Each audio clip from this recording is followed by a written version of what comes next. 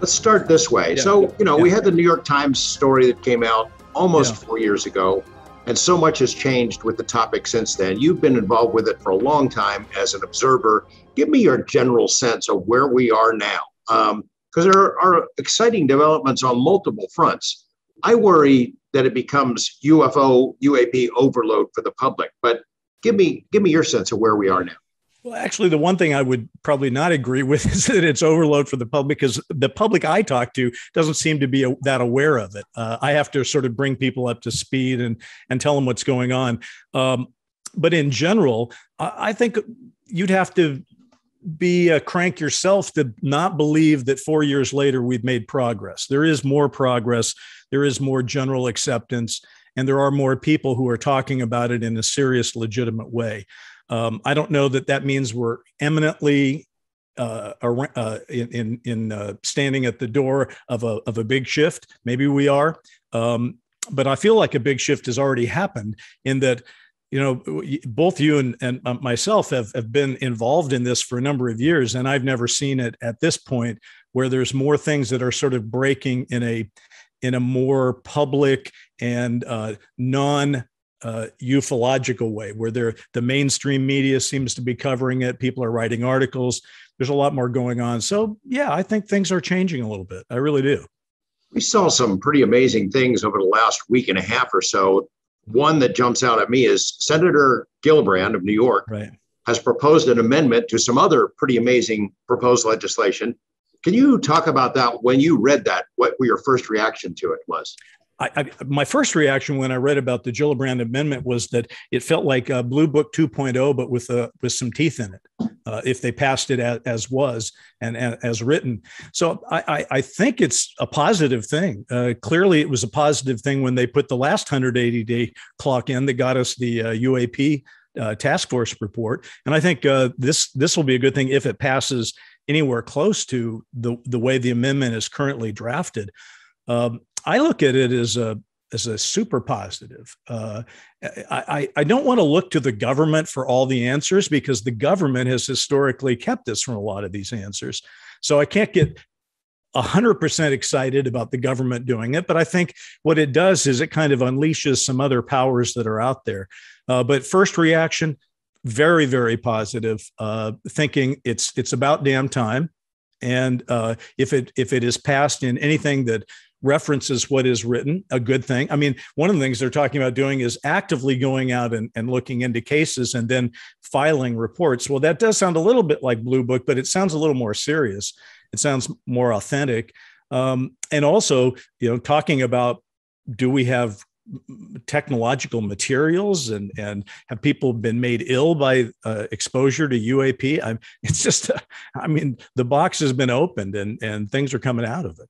It sounds to me like the senator or someone on her staff has been doing a lot of reading, because this goes way beyond the other proposed legislation that seems to have bipartisan support. Let's establish something, a successor to the UAP task force, a permanent program. That by itself is amazing, but it really was looking at sensor data, military encounters, similar to what ATIP supposedly do. This Gillibrand is talking about something closer to OSAP, looking at human effects and follow the evidence where it leads, which is astonishing. And not only is it astonishing, but what was astonishing to me, to go back to what my first think was, Senator Gillibrand, what's up with that? I mean, I had not been given a hint that she was involved or might be involved in this kind of world. So that gives me hope too. It means that there are senators out there who have been exposed to certain briefings, who have paid attention and are behaving in a way that is appropriate to some of the information they're getting. But yes, it does seem more serious.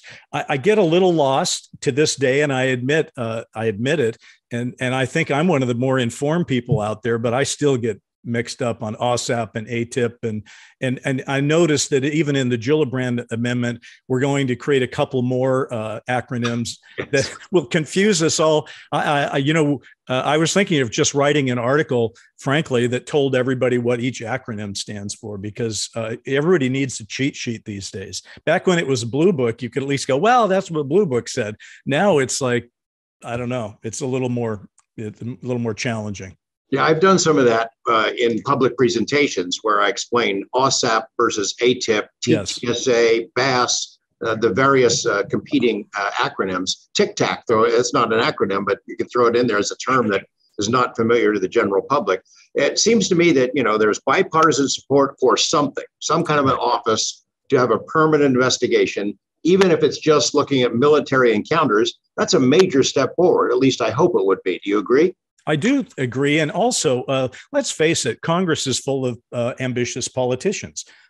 Who's been the most probably outspoken on this issue is Marco Rubio, of all people. And let's face it, he ran for president. He's an ambitious politician. He doesn't think talking about UAP is going to kill his career. He may, in fact, think that you can actually run on UAP because it's sort of a threat analysis situation. Mitt Romney, extremely outspoken on it. People are sort of poking their heads out and talking about it, and they're using the cover right now, I think, of trying to say, well, it could be anything. But we know they're real, and we want to make sure it's not our adversaries, because that would be a bad thing. But I keep saying, if they're real, if they're not made in America, if they're not made by China or Russia, then frankly, you don't have to be a high-level math student to do the math on that one. It's, some kind of exotic technology that we haven't been privy to knowing about.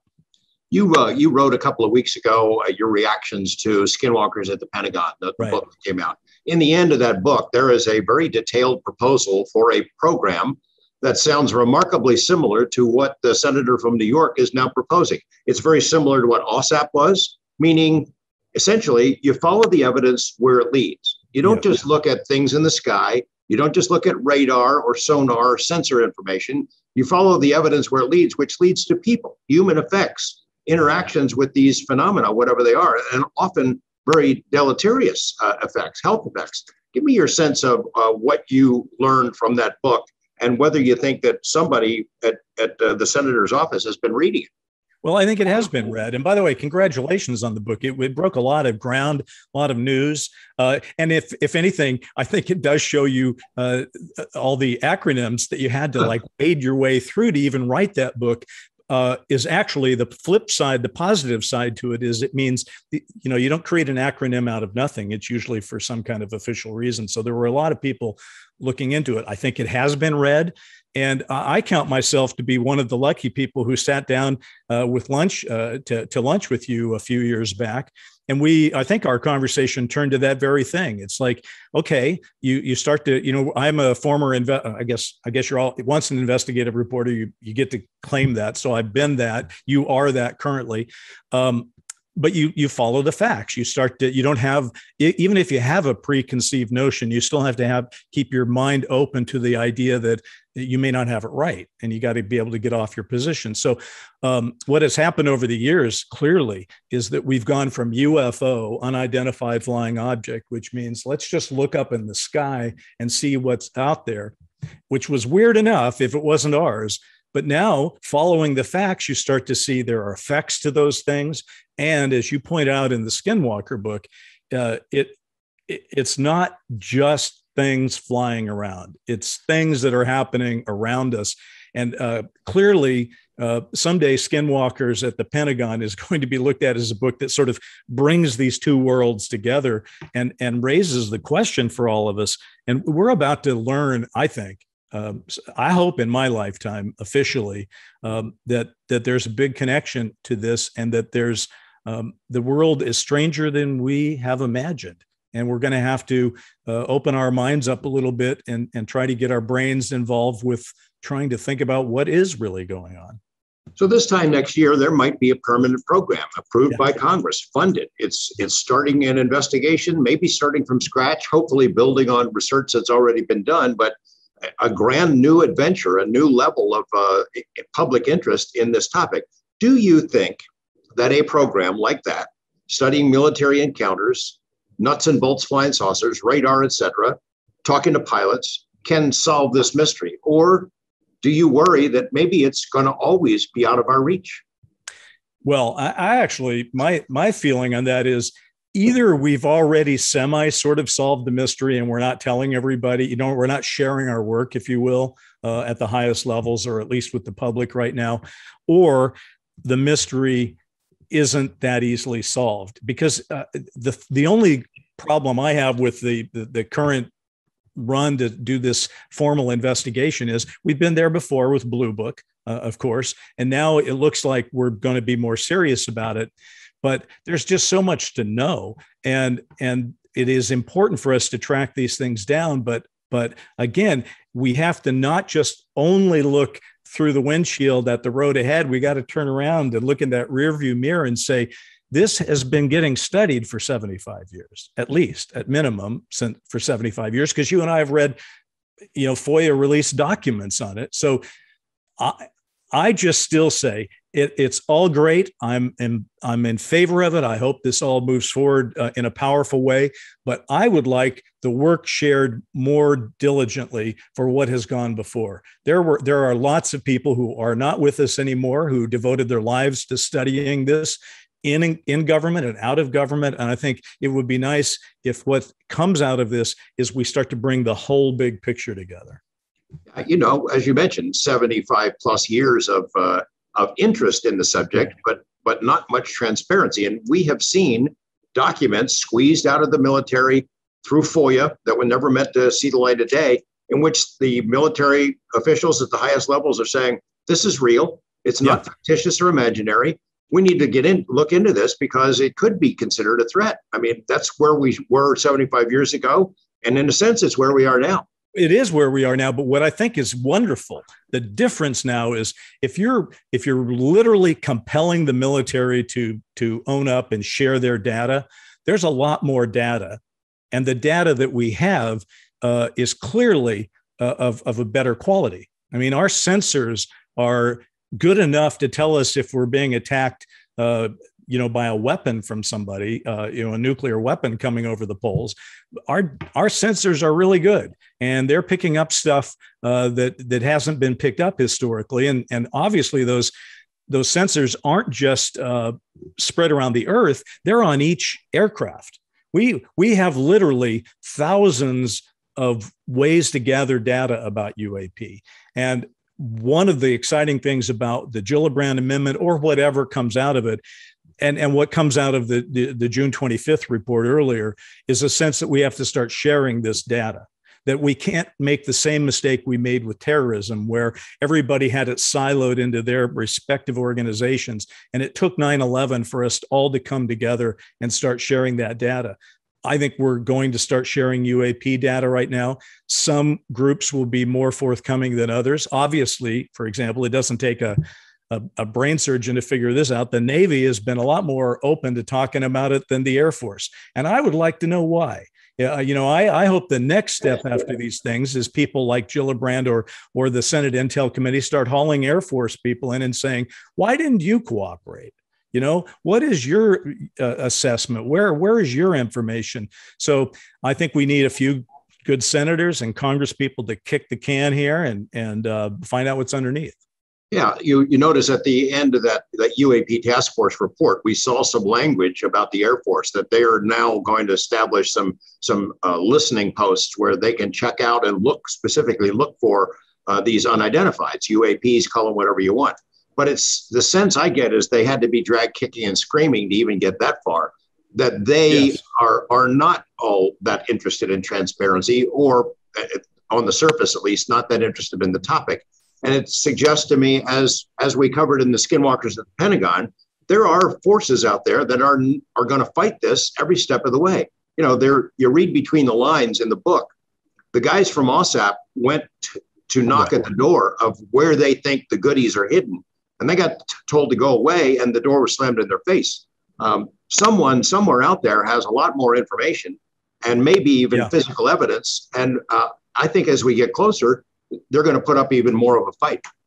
George, we're also going to need another acronym. I hate to be the guy that say it, but UFO wasn't quite it, but neither is UAP, unidentified aerial phenomena. It's part of it. But what about these things in the ocean? That's not aerial phenomena. What about the things that you and your fellow investigators discovered at Skinwalker and what's going on at Skinwalker. Not always aerial phenomena, other kinds of phenomena.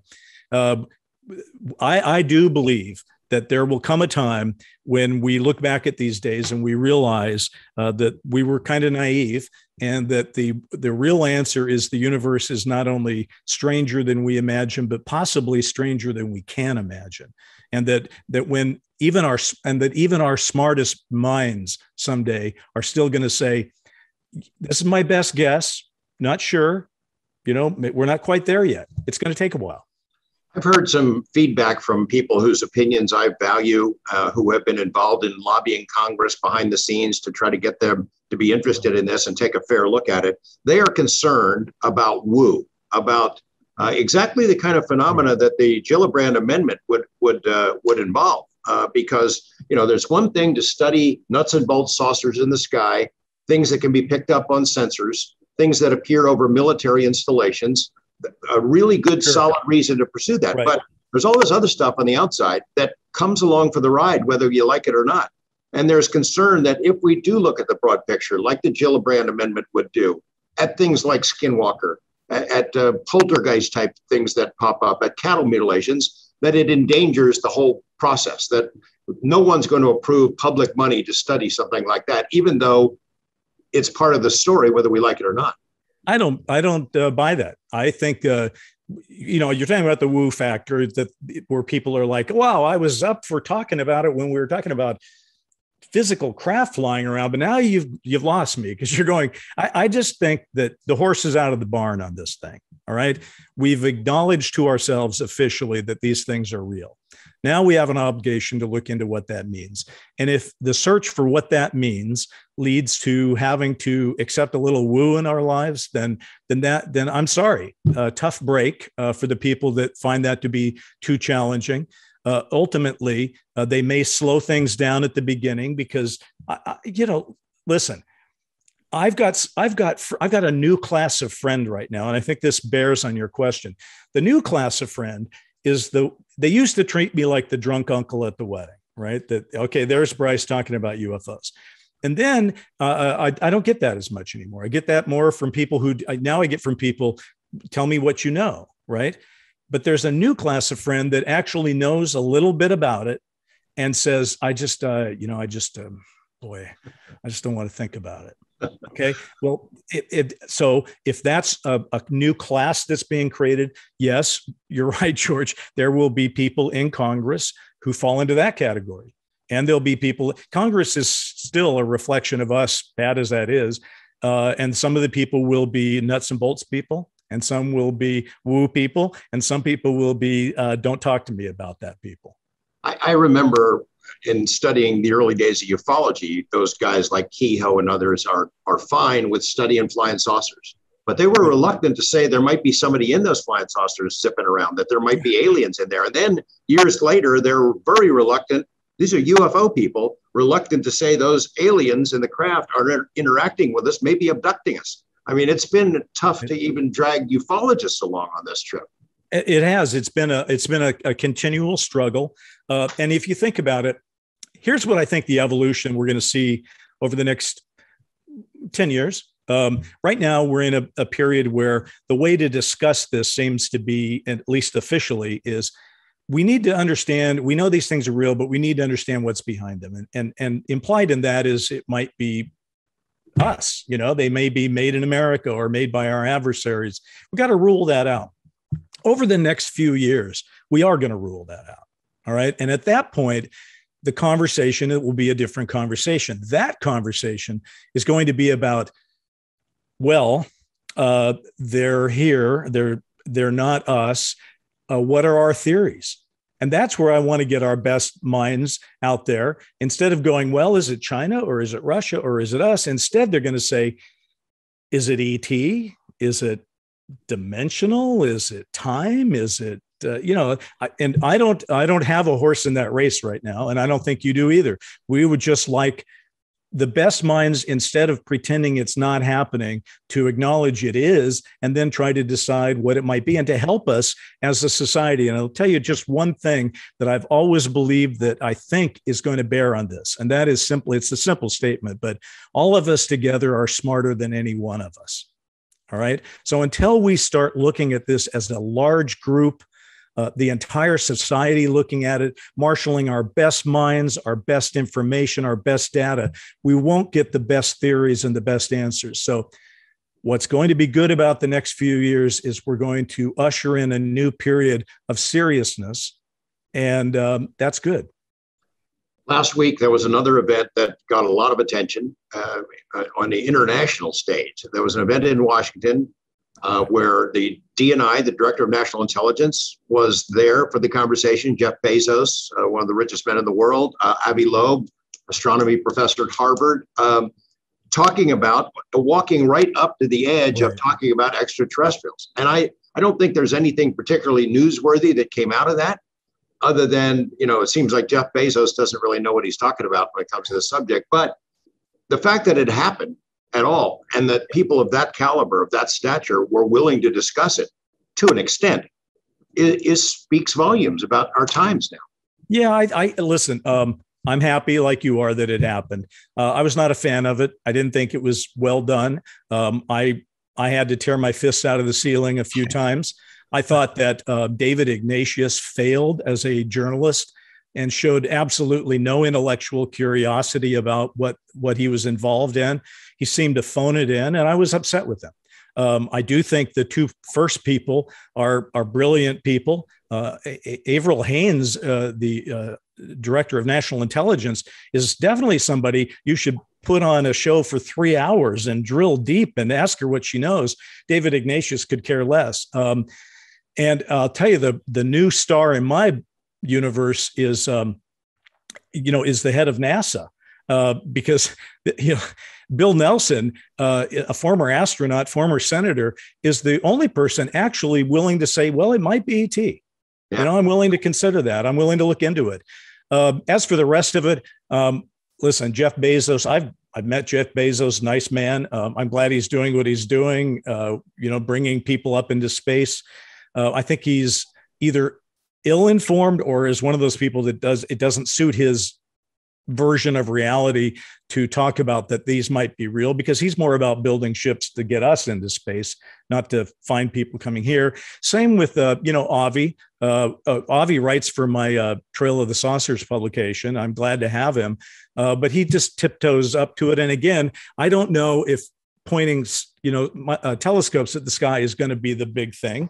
I tend to think it probably won't, but especially since we have evidence that they're here in our own skies, I think we should be pointing more around that. So that's kind of my take.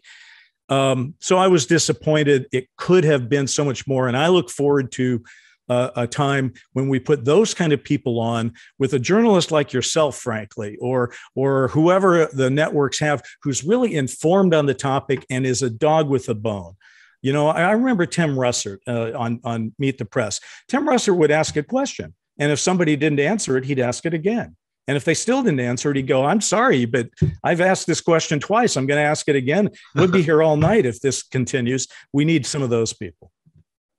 Well, again, I had the same sort of reaction. I was disappointed with the actual content, but I found it encouraging that people of that stature would be on that stage and be willing to talk about it to some extent. And maybe it sets the stage for the next round, another round. Let me ask you about you. So you've been involved in the topic as a writer and reporter for a long time. What's going on with you in the entertainment sphere? I hear rumors about all kinds of projects and pitches and ideas. And so what do you got going, and what do you hear about the larger universe of entertainment with regard to this topic? Listen, I think in the entertainment business, a lot of people are interested in this. They read the news like everybody else, but a lot of entertainment people, what I am frustrated about personally is that I keep running into people who go, yeah, I heard about that. And their best way to deal with it would be like Apple TV's Invasion, right? So in other words, you watch Apple TV's Invasion and it looks like the only time anybody ever thought about aliens is when they invaded. There's no sense that there was a history or there were UFOs or any of that stuff. So if you ask me what I'm up to and what I'm building on my board here and things I'm taking out, I'm trying to be the guy that, at least in the entertainment product, is writing the stuff that is detail based, still a hugely entertaining thing, but that lives in the real world. So, for example, one of my current projects is I've written a 1-hour drama pilot called UAP, which is very ground-based, accurate, but then sort of going out from there. It's kind of, I don't know, House of Cards meets Aliens, I guess, in its own way. And I'll make a little news here. We just brought Christopher Mellon on as our consultant, to help us set up this script. And he would be sort of our Lawrence O'Donnell, if you will. Lawrence O'Donnell famously was on West Wing in the first season. So I'm very proud to have Chris Mellon doing that. That's a good thing. And I'm finding a lot of interest. I mean, I'll tell you one thing, I'm not a huge believer in metrics and all that, but I do have this publication on Medium, Trail of the Saucers, and it's just skyrocketing. I mean, every day you get more views than you did the day before. Every month is better than the last month.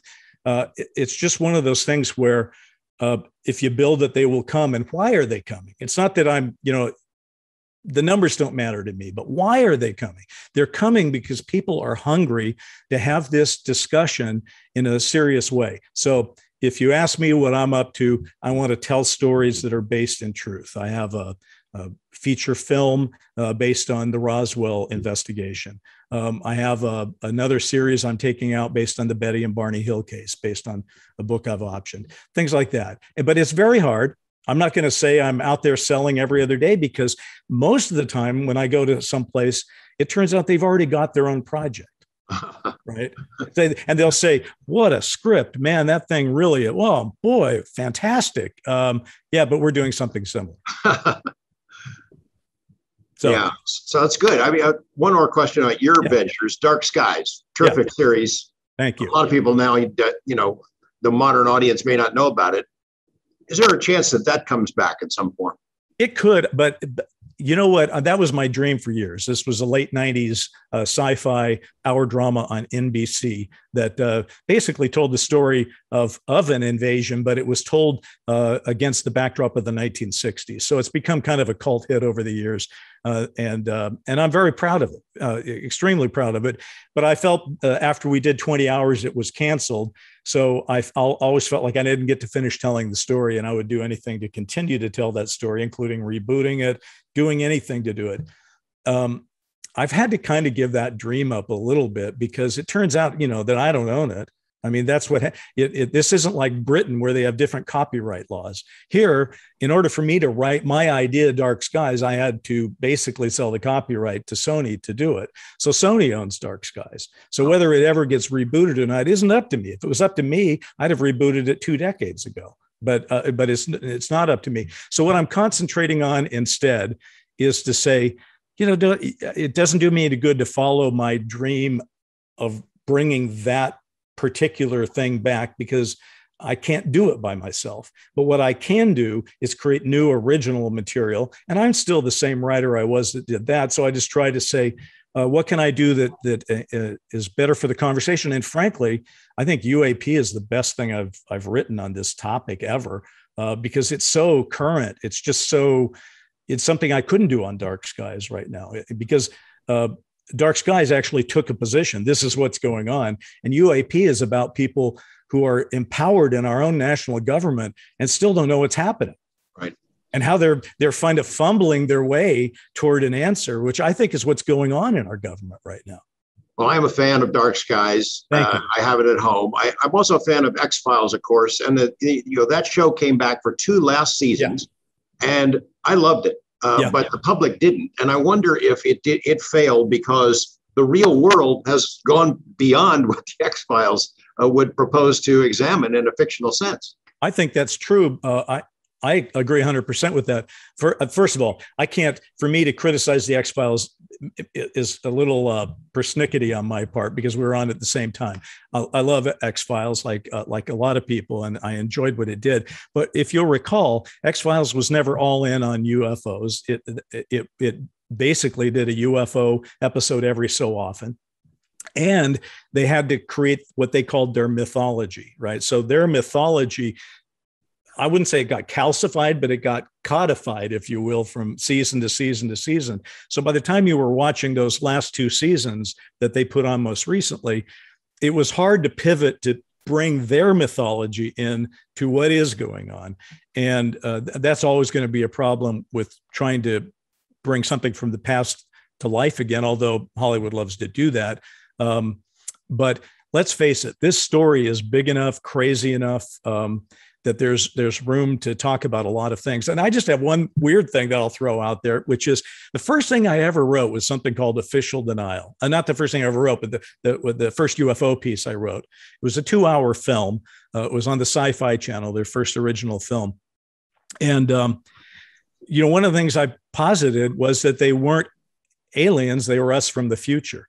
And now, of course, that seems to be a theory everybody's talking about. Yes. Yes. And I remember writing it in 1988 and showing it to a few people, and they're like, "What have you been smoking, man?" Because that just sounds pretty crazy. But now people are willing, because I think we all know that something's happening here. And as the song goes, what it is ain't exactly clear. And so we are wide open right now to trying to think about and to puzzle through this mystery together, which is why I've enjoyed knowing you and your work so much, because we're both there's a lot of people currently, it's dark out there and we're fumbling around trying to shine a flashlight here and there because we want to get a picture of where we are. But all we ever get at one point is just that one illuminated area. Maybe that's a little of Area 51. Oh, well, here's this witness. And one of my favorite essays I ever wrote was, how do we reconcile all this? And that's what I think, to circle back to where we started this thing. You got UFOs, you got Skinwalker Ranch, you got things in the water, you got crop circles, you got animal mutilations, you got nuclear power overflies, you got Tic Tacs. What would explain all of that at the same time? I don't know. One last question, somewhat unrelated. Beatles. Yeah. Big time for the Beatles. We share that interest. I saw some clips. There was something on 60 Minutes last night. Yes. And the footage that Peter Jackson is working with is astounding.